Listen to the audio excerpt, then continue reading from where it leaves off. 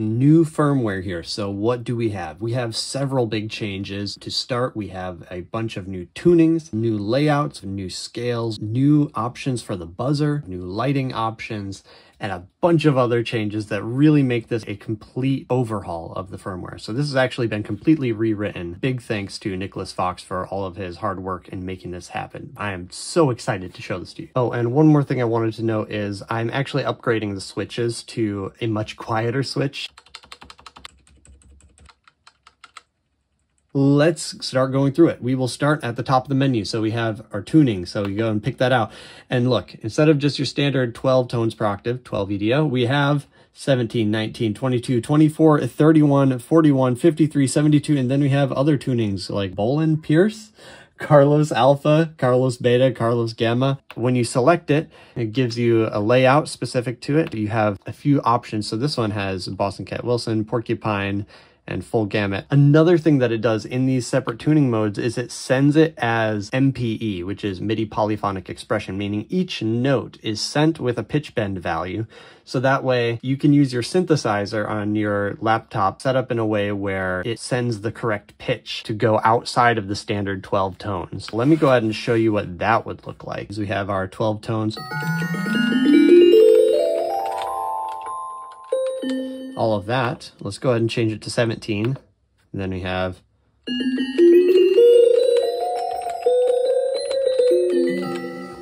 or we can go to, I don't know, 31.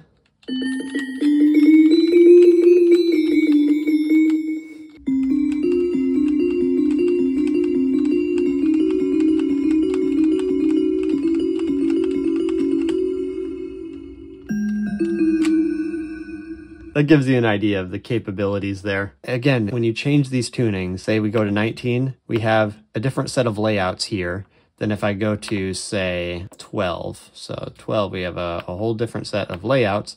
And also, we have a different set of scales for every tuning. And yes, that is quite extensive now. I love it. If you have any suggestions, you can ask and we will add them. It's not a problem. You have your scale lock like before, where you can set it to play like, say, C major, but you can play outside C major, but you can turn on scale lock, and now you can't play notes that aren't in C major. That's really fun for just jamming out, practicing different scales, creative limitations, all that.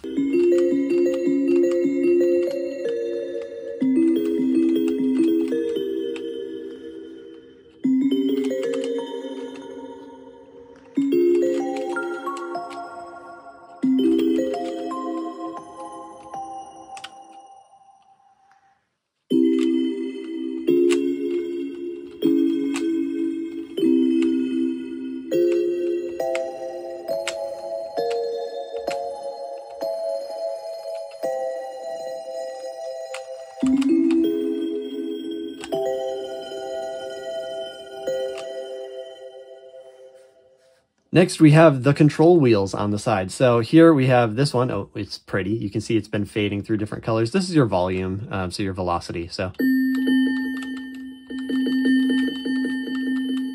on the bottom, you have mod wheel and pitch bend.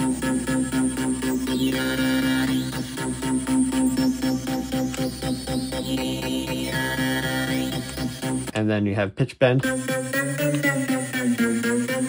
Now, these pitch bends and mod wheels can be changed. So if you go to control wheel settings, you can change the speed of the pitch bend, mod wheel, and velocity wheel on the sides there. Next, we have our color options. You have your standard rainbow, which has a, red as your root note, and then it goes through the color wheel all the way back.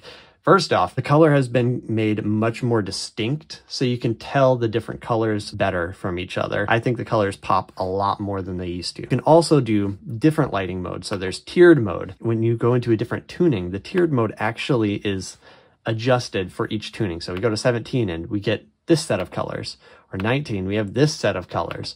And it's all designed to have colors based on the feel of the keys in relation to the root note. That gives us a lot of interesting sets of colors and a lot more fun. We also have alt mode, and this I've been told is based off of kite colors. I don't quite understand what that is, but it's neat that it's there. On top of that, we of course have our brightness options. You can set it quite bright, and you can set it quite dim as well. This is great for when it's nighttime in a dark room. Let's go ahead and set that back to normal for now. And then the animations, the code has been improved on it so that they run more smoothly, things like that. I believe it's all the same animations as before. But another thing it does do differently is you don't have to hold the note for the animation to play. I used to have it where you'd have to hold the note down for it to play the whole thing. This one plays the whole thing, which I think is much nicer. Let's go ahead and go down to synth options. This is something I never imagined would be doable on this, but we now have the option for different waveforms and volume control. By default, you start out in hybrid mode where you have square wave, saw wave, triangle, then sine wave as you go up the pitches. So it sort of smooths out as you go higher. You also have square wave, and when you're playing square wave, you can adjust your pulse width using the mod wheel on the side, which is fun.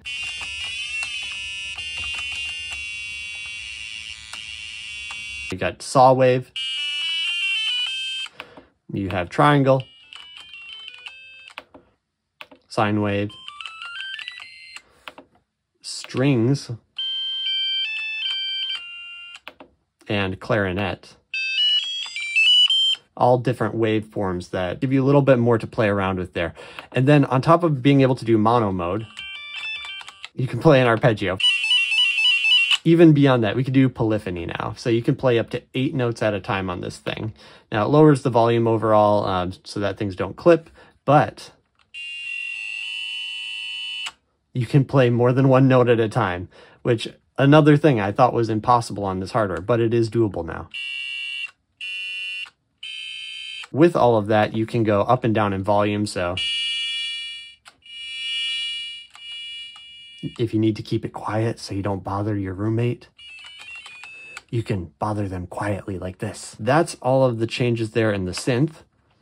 And then we have a couple of advanced options. There's update firmware built into the menu. Instead of having to hold down the button, plug it in, and then drag the firmware onto it, you can just click this button, and then you just go on your computer, drag and drop the file onto the flash drive that showed up, and there you go. It'll update. Easy.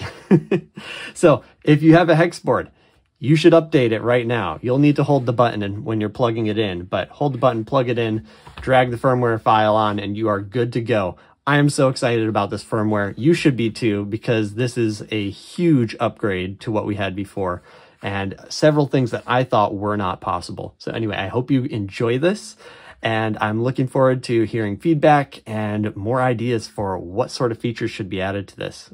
So anyway, have a great day. Bye.